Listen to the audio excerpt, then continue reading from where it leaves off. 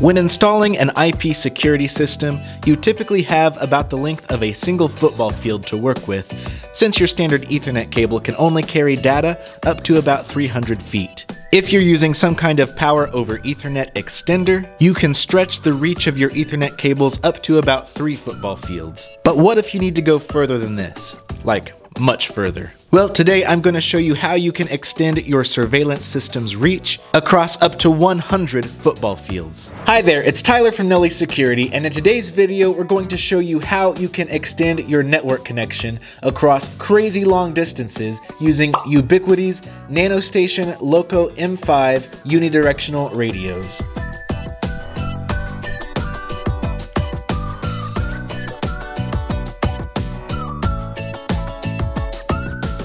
These two little Ubiquiti radios offer an excellent and very quick way to set up a point-to-point bridge network from one radio to the other. Now these are unidirectional radios, so they do have to be facing each other because the radio signals only travel in one direction. But as long as there is a clear sign of light, But as long as there is a clear line of sight between these two radios, the distance that the data can travel across these radio waves is up to 10 kilometers or more, which is about 6 miles. These are the perfect solution if you need to extend your network, say from your house to a barn or to a shed, maybe across a parking lot, or from one building to another. Whatever your unique situation might be, Ubiquiti Nanostation radios offer a great way for you to connect a security camera to your main network, even if it's miles away. So you can purchase these radios from us in 2 different ways. First, you can just pick them up individually. You can pick up however many you need, but you can also purchase these as a pre-configured set. If you do purchase this in a pair, we will do everything on our side to get this set up and working for you. So all you have to do is plug these in and you're essentially good to go. You won't have to do any of the configuration on your side. The downside to this is if you need more than 2 radios, you're gonna have to just buy them individually and set them up yourself. Plus, purchasing them as pre-configured pairs just doesn't give you as much control over your system. But for many people, all you need is a very simple solution that you just plug in and it's good to go. So we have that for you here if that's the kind of solution you're looking for. If you have multiple radios that you need to install, or if you just want a little bit more control, again, you can pick these up individually, just purchase however many you need, and do all the configuration yourself. Now, it might look a little bit scary at first and sound kind of confusing, but these are actually pretty simple to set up, and that's what I'm going to show you in this video. So let's jump right in. You can see here we have the radio. It's pretty simple and straightforward. We have the pole mount on the back. We also have this release button that allows you to open up the cover on the front, and that is where our LAN port is. You'll just plug this directly into this proprietary PoE power supply. You also have a zip tie for securing your nanostation to a pole. All right, now we're gonna go ahead and get our radios configured. And it's always best to do this in a test bench scenario, just so you know that everything is working properly before you take it out to the installation site. We have our PoE power supply. These are proprietary, so you can't use just any PoE power supply to power this thing. The cool thing about this is it is wall mountable, if that's something you need. So let's get this plugged up. First, we're going to plug our nanostation into the PoE adapter where it says PoE. Then we're going to plug this adapter into our network switch where it says LAN, and we'll plug this into an outlet. Once we plug this in, our device is now set up on the network. And you can see we have lights in the back that indicate that we have power and LAN.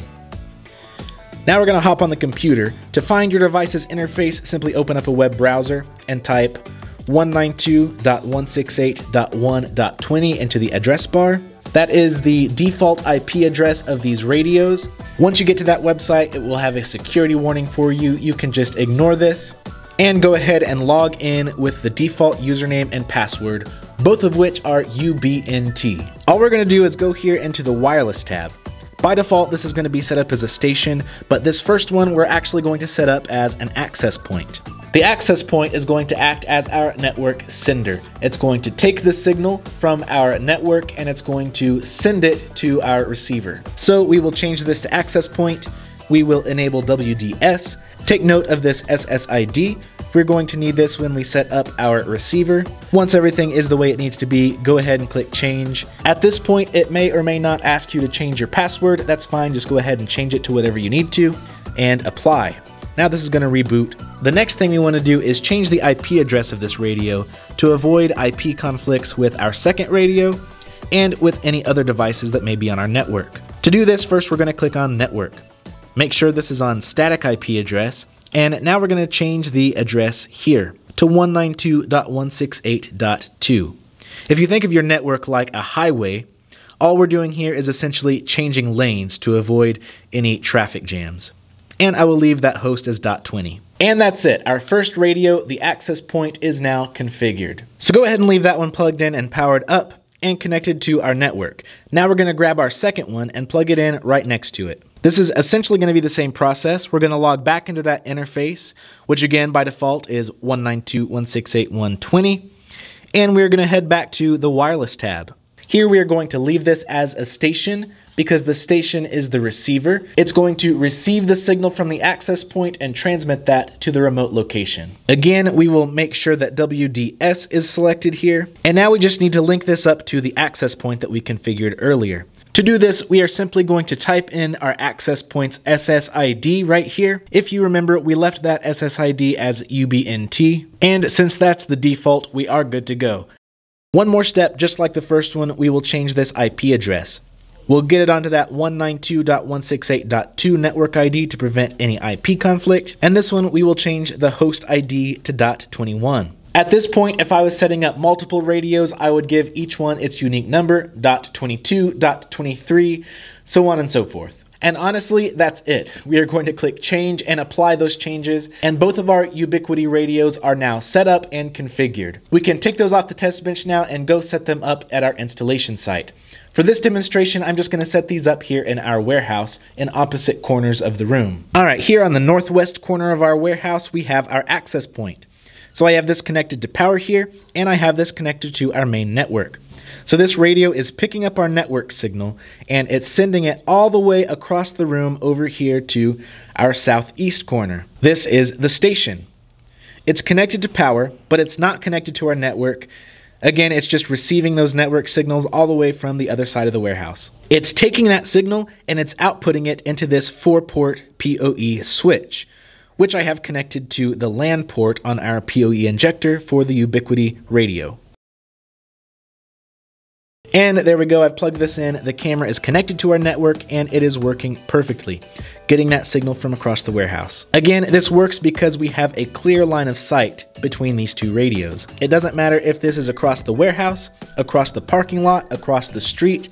Again, this could go up to 6 miles if there's a clear line of sight between the two radios, and it will still work. Let's hop back on that interface and we can check out the signal between these two access points. And there we go, we are getting an excellent signal from across that warehouse using just these two radios. These Ubiquiti radios obviously work great with security cameras, with setting up large systems, especially in remote locations, but it also works for other scenarios where you need to extend your internet for long distances up to 6 miles. It's a great way to get Wi-Fi to your shed or to your barn. It's a great way to connect a computer. These are very versatile and flexible tools that can really be used for a lot of scenarios. Be sure to check out those links in the description below to see where you can pick up your Ubiquiti Nanostation Loco M5. Again, you can purchase these individually. You can purchase these as a pre-configured pair. It totally depends on your needs and your preferences. If you have any questions at all, feel free to hit us up. Our contact info is down below. If you enjoyed this video and you learned something new, go ahead and like it, subscribe to our YouTube channel, follow us across social media, and we will see you next time.